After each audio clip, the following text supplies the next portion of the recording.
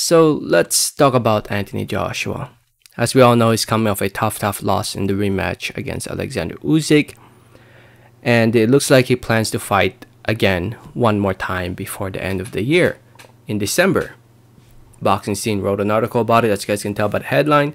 Anthony Joshua returns still targeted for December against a top 15 opponent.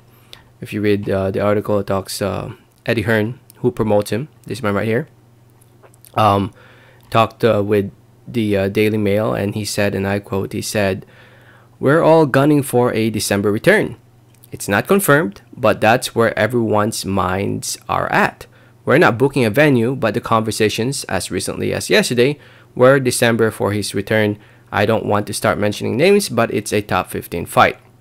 It will be someone credible who AJ can come back, express himself against, and build on what he's learning in camp. He can then build himself back up to fighting for a heavyweight title again."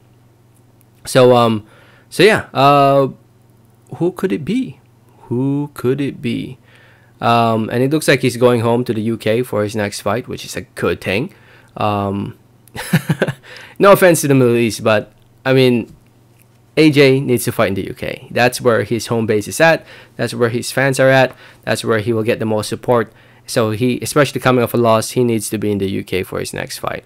Eddie Hearn mentioned Zhang as a possibility, and then Filip Hrgović as another possibility. Zhang and Filip fought recently in the undercard of the rematch with Usyk. Filip Hrgović won a close fight, but a lot of people thought Zhang also won that fight. If you look at the top 15 right now, the main man is Alexander Usyk and Tyson Fury. Those are the only two belt holders right now in the division. Tyson Fury holds the WBC, and the rest of the belts are held by Alexander Usyk. So looking at the top 15, there's a lot of names in the top 15. Some names that we probably haven't heard about. Let's say like who haven't I heard about?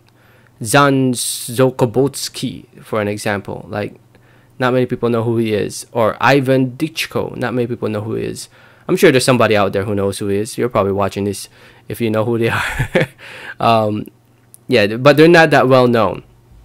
Zhilei Zhang, on the other hand, he did look good in that last fight against Hrgović, so I wouldn't mind seeing that. Filip Hrgović probably wouldn't fight Joshua because Hrgović is technically the IBF title contender now, or mandatory challenger, so he doesn't want to risk that chance of fighting for a world title.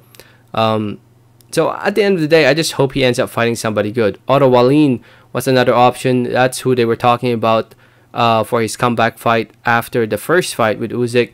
If Usyk was not available to fight because of the war in Ukraine, Otto Wallin was in conversations of a possible return for Joshua, which actually is not a bad fight against Otto Wallin.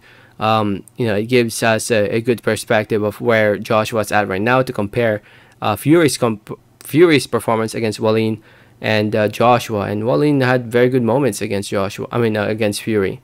So out of all the names, I think Otto Wallin, Zhilei Zhang, and Filip Hrgović are probably the best options right now. Or Martin Bakole too. That's a pretty good fight if you ask me. There's some really good options. I'm not gonna lie. There's some really good options for Joshua's return this December. So if they can just pick a top 15 guy, I think I'll be happy with that. So we'll see. We will see. I guess we'll hear something soon because December is coming up pretty soon. So I know AJ is back in the gym now. It looks like he's going back to where it all started. So yeah, we'll see where AJ goes. Let me know your thoughts and comments. Thanks for listening. Thanks for watching. I'll keep you guys updated. And like always, have a great day. Alright, thanks.